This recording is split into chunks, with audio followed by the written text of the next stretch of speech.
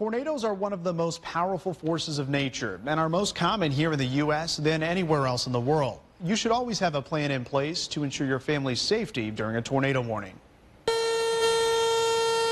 It's a sound many of us have heard too many times living in Iowa. Outdoor warning sirens alerting us that severe weather is barreling in. Not every severe thunderstorm produces a tornado. The right atmospheric ingredients must be present. Most commonly in Iowa and the Midwest, a tornado will form in a supercell thunderstorm, which is a thunderstorm with a constant rotating updraft. These develop in areas with sufficient moisture, instability, lift, and important for a tornado, shear. Shear is the difference in wind speed and/or wind direction with height. Speed shear near the ground creates a horizontal spin in the air. Warm, moist air feeding into the storm, known as an updraft, is sometimes strong enough to lift the horizontal rotating column of air into the supercell. If there is a drastic change in the wind direction with height, known as directional shear, the air begins to tilt vertically and rotate as rain and hail-cooled air from the backside of the storm sinks to the ground. This creates additional spin, leading to a wall cloud, which is a rotating, lowering cloud from the parent storm. Eventually, that wall cloud forms a funnel cloud, and when that touches the ground, it's officially a tornado.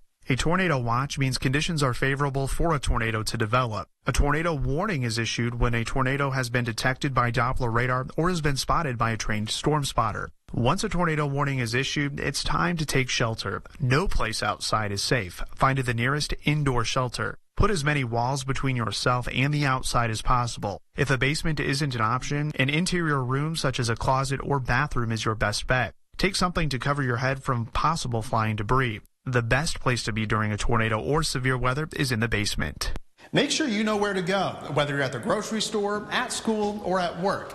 Many public locations will have designated severe weather shelter areas. In Iowa, the prime months for tornadoes are April through August. Since 1980, Iowa has averaged approximately 49 tornadoes per year, with one occurring every month except at January. Tornadoes can occur at any time of day. While most occur during the late afternoon or evening, they can occur at night or even in the wee hours of the morning. It is nearly impossible to get an exact measurement of winds inside a tornado, so meteorologists use the enhanced Fujita scale to rate tornadoes. The ratings come after the tornado when surveyors look at the damage and estimate how strong the winds were. They range from EF0 to EF5. The last EF5 tornado in Iowa was the Parkersburg, New Hartford, Dunkerton tornado on May 25, 2008.